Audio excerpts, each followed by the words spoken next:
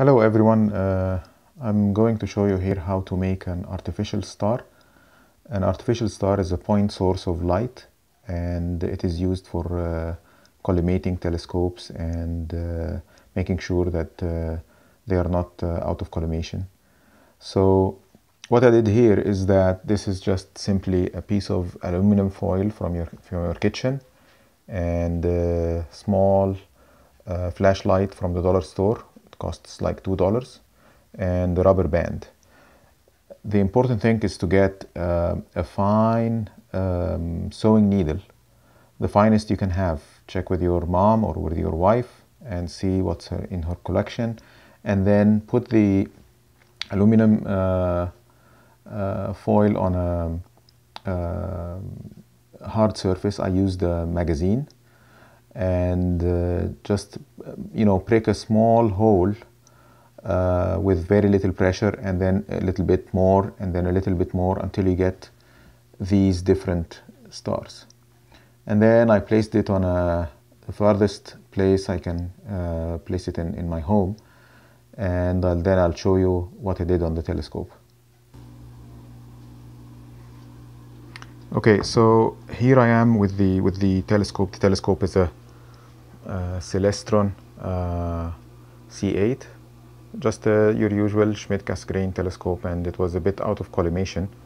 And what I did here is that I focused on the artificial star at the very end of the house, and then I used the zoom feature in the camera. So I attached the DSLR to it because I use it for astrophotography.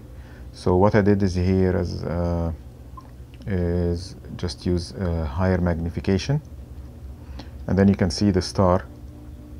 Okay, this is not gonna show correctly here, but okay, so let's move it. Okay, so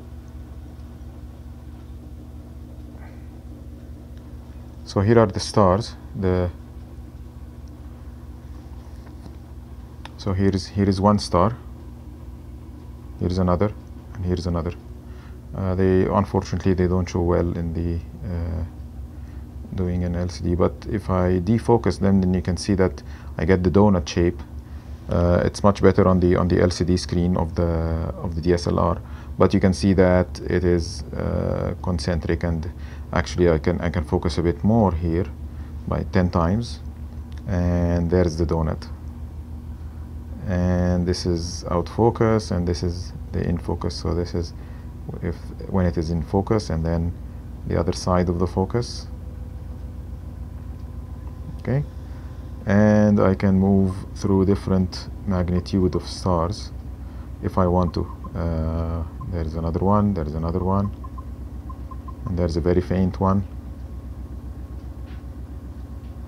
Okay, so very easy to do, costs like $2 or so, and you don't need to buy the $20 or the $25 plus shipping ones that are available from various sources. Just make your own. And there are other stars here, and what you want to do is to check the concentricity of the donut. Okay, there's a little bit of unevenness here between the top and the back, so I need to find where that is. So it's this side that needs adjustment. Okay, anyway, so go ahead and do your own artificial star.